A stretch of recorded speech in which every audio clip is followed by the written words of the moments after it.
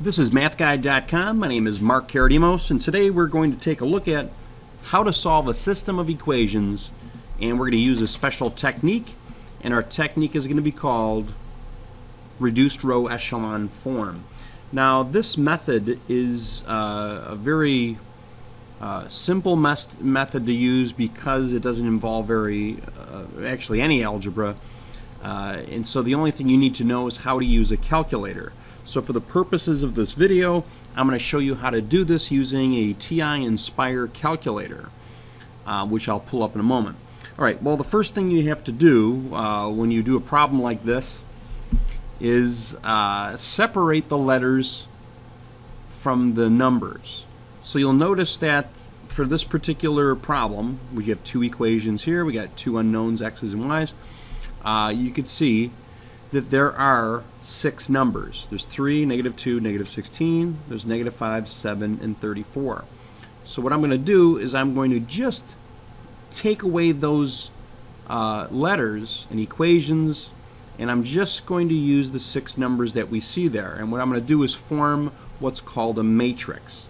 And I'm going to plug that information into a matrix. Alright, so the numbers I'm going to take are 3, -2, -16. I'm going to take the -5, 7, and 34, and I'm going to form what's called a matrix. And I'm going to put these in what's just an organized list. It's actually an organized list with rows, and then there's columns. Remember, columns go up and down. Columns hold up buildings. Think of it that way, help you remember that. Now the only way you could form this specific matrix that I have here is that your equations have to be in a very special form. So you have to have your letters on one side of the equation, you got to have your constant terms or your non-lettered values on the right side of the equations. And you also have to have your x's in the first column and y's in the second column, or whatever variable you have. So whatever variable you're dealing with, that variable has to be in the first column, and then the second variable has to be in the second column. So once you have it in this very specialized, organized way, you could then form your matrix, and just by plucking out those numbers, leaving the equations and letters behind. Okay, so we have this matrix. And now what we need to do is to plug this matrix into a calculator. So I'm going to pull up a calculator and show you how to do that. And of course I'm just using the nSpire. So this is a Texas Instruments calculator. This is the TI-nSpire, and specifically this is a CAS model. There are a couple other models out there, so they are all slightly different. Okay, so the first thing you do is you get a new menu, or I'm sorry, you don't click the menu, you get the home button, and you want a new document. And so I'm not going to save anything that's been opened in the past, and I'm going to get a calculator. Okay, so that's the next feature I'm going to use. So I'm using the calculator feature of this computer, because that's really what it is, a handheld computer. Alright, now I need to pull up the matrix, right? So I'm going to use this button right here, and I need this matrix right there. So I click on that and ask me, alright, well, what do you need? Well, I only had 2 equations, that's 2 rows, and I had 3 columns, so that should be good. Okay, so now it's exactly the same dimensions that I'm looking for. So I'm going to put those numbers in. So of course that was 3.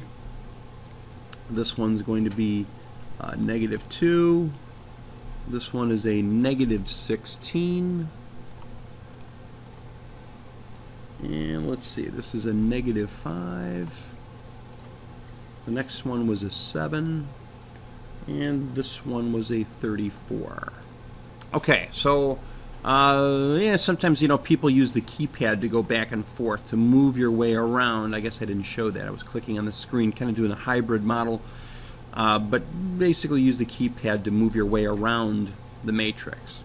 Okay, when you're done, you go to the end, hit enter, and it says, okay, I'm all stored into the computer. And now what we want to do is use the built-in feature called reduced row echelon form. And the way you find it is in a pretty logical place. You press menu, Where is it? Well, we're dealing with matrices, right? So it's under Matrix. Oops, I'm over here in that menu. So I'm going to go down to Matrix, and let's see, which part of matrices do I want? I want reduced row echelon form. Okay, not the row echelon, I want reduced row echelon form. Okay, so it pulls up the RREF, and it has little parentheses here, and it's waiting. It's waiting for us to put that matrix inside the parentheses. So what I do is I use the up arrow, and you'll notice that it highlighted this matrix. And so what you do is you press enter. That's kind of like a copy paste. You press enter and it slips that whole thing right in there. So now we have that matrix in there, and I want to find the reduced row echelon form of that matrix. I press enter. Okay, now you can see the computer did an extremely quick job of coming up with the answer. Okay, now I want you to be able to understand this answer. Okay, so I'm going to talk about what this means, and I'm going to go back to the page I was working on. Alright, so what did the calculator spit out? Well, once we did the reduced row echelon form, it gave us these values, if you recall. I don't know if you wrote them down, but I did. Okay, so it gives us this. So I'm going to interpret what this means. So when it did its magic, because that's what it looks like, it did its magic and it comes up with this, it gives us actually the answer. This is the answer right here. This is the x value, and this is the y value. And I want to understand or explain to you why that is.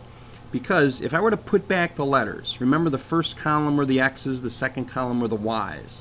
Really what this means, if I were to return it back to an equation form, it means I've got one x, I've got no y's. Right? I've got no y's. In other words, there's no y's there. So why even bother writing them, right? Okay, so I've got no y's equals -4. Okay, now for the bottom equation, it says I have no x's, but I've got one y, and it says it's equal to 2. Okay, so there's no y's for the first equation. There were no x's on the second equation, and there you go. That's what this is telling you. It's telling you that x is equal to -4 and y is equal to 2. What most people do is they just grab the last column, and then that just tells you the answer right there, that x is -4 and y is 2, because it's always in an ordered pair. We're always looking for an x and a y value. Okay, so that's basically how you use the calculator, and I do understand that every calculator works slightly differently. I do get that. They're all a little bit different, but that's basically how you do it with using a calculator, which is extremely easy.